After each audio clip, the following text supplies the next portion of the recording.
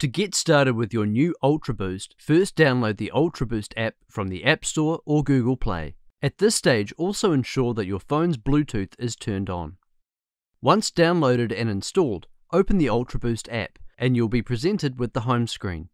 Here you have four main sections: Device Manager, Mode, Display, and Information. By default, when you open the app, you are already in the Mode selection tool. We'll get back to this once we've set up a few things. Starting with the Device Manager, let's connect your mobile phone to the Ultraboost unit. In the top right of the screen, click Add Device.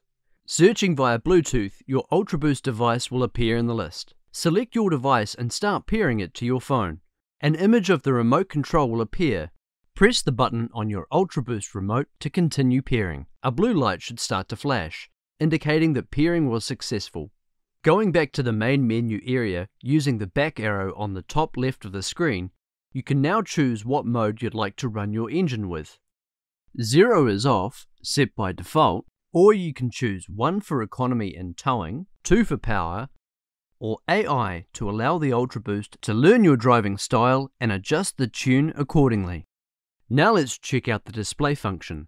In display, you can see which mode your Ultraboost is in: engine RPM, GPS measured speed, location-based atmospheric conditions, boost and common rail pressure measured in volts, MPa, or percentage.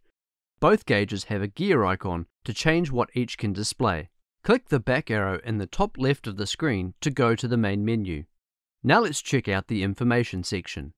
Here you can email support at ECU SHOP, connect with ECU SHOP on Facebook, get support with Line, or go to the ECU SHOP website to search for more information. Additionally, here you can see the location-based information and what build version of the app and firmware you have.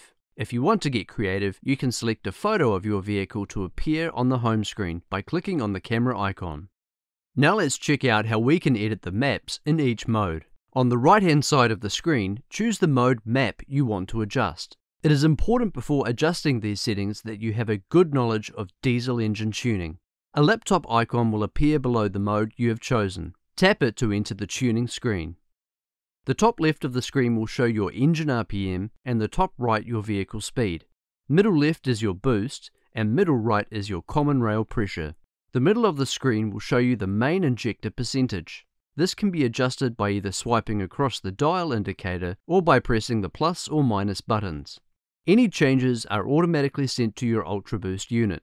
On the bottom left of the screen is the Set Default button to bring you back to the default parameters. Below the main injector percentage indicator in the middle of the screen is the Advanced button. Entering this screen will give you the ability to adjust your fuel based on engine RPM. In 500 RPM increments, you can adjust your injector duration positive or negative 25%. This information is sent immediately to your Ultraboost unit and is automatically interpolated to obtain smoother driving. Again, on the bottom left of the screen is the Set Default button, should you want to reset your injector duration parameters to standard. Once you have completed your tuning, press the back arrow to return to the home screen. Well, that wraps up the overview of the Ultraboost app and connecting it to your Ultraboost unit.